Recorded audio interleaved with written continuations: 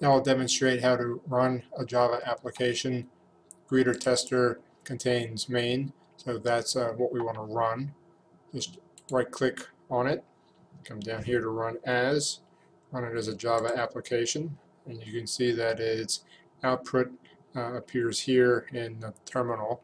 Now to demonstrate quickly making an edit and rerunning, I'll change hello here to goodbye. Save that, and this source file is recompiled for us in the background.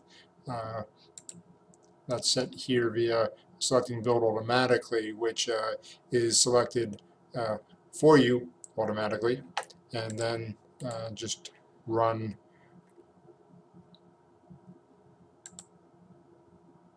the class containing the main method again. And here we see it runs now as goodbye world.